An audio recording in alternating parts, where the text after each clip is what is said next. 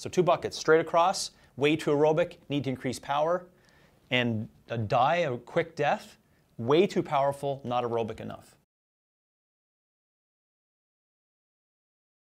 Well, based upon neuroendocrine function, we could assume that based upon just one hormone called testosterone, men will have relatively more power in a window of intense activity, more absolute power, okay? If we assume that's the case, and we do know that mixed modal for sport and 4x30-30 is not completely different, but really different to 4x30-30 for general population, then it allows us to formulate a plan for what happens in the difference between males and females, and then how do you essentially organize a plan prior to competition or just based upon their essence. We can assume that for taking an ideal of a 4x30-30, in order to do a 4x30-30 and to get some great success from it, the person has to have excellent, not okay, excellent technique on the row. Get other people to make sure that you are correct in what you're thinking, because a lot of people think that their clients have excellent row technique, not a lot, but I see it, actually I do think it a lot. They're like, that's excellent row technique. And then they do the 4x30-30 and it's not excellent row technique. So if you don't have great technique, you're going to get false scores, okay? So they have to have great technique. Secondly, they have to have absolute strength that's high enough.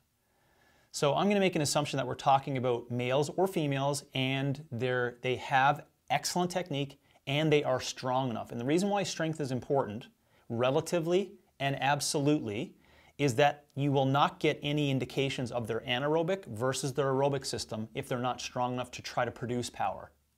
I'll give you an example. You may get a weaker individual with low training age score, the same meters across all 4 sets. And you may say, which is the truth based upon the numbers, they're super aerobic, even under the context of great technique. But what you're forgetting to see is that you're not getting a reflection of the aerobic versus anaerobic system because they're not actually expressing anaerobic in essence. Why? Because they're not strong enough. So it's got to be excellent technique and they got to be strong enough. In that case, when you see the 4x30-30, there is ideals in mixed modal that actually should be quite similar. And the reason why we don't change it between male and female in mixed modal is because the sport requires a specific function.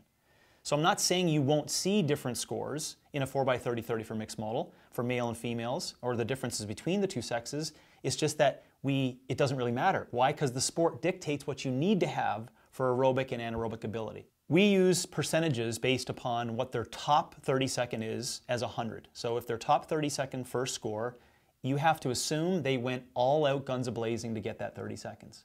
With excellent technique and proper strength, okay, and not being tired when they first do the test. So it has to be controlled as well. That score is considered 100% max. The next one should be 95%. That means the next 30-second score, it's not going to be the same as the first one. If they've truly expressed in the first 30 seconds, the third score should be 92% of the first score, and the fourth score should be 90% of the first score.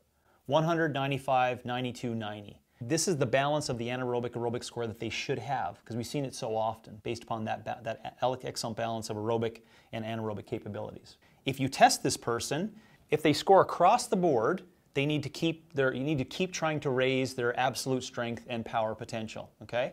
And if they score on a really hard descending line, right? So they were really powerful and then they shit the bed, you need to improve their aerobic ability, okay? I'm only putting them into 2 silos. Those are not the only buckets, but those are the only 2 I can give you based upon time.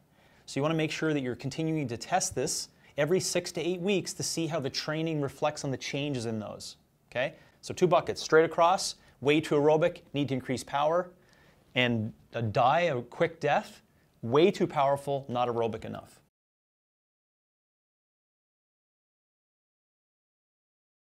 And what are things that are most beneficial prior to the competitive scenario is actually the best repeatability.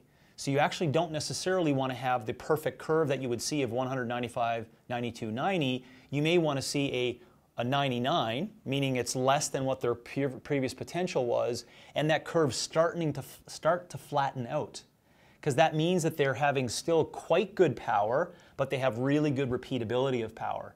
Because a testing scenario of 3 events on Friday, 2 events on Saturday, and 3 events on Sunday is essentially repeatability of power. So how do you extract that down to 1 unit of information that could drive a lot of information as an anchor to set you up for success for that? You have to test way out there where they sit on those simple 30-30 times row tests.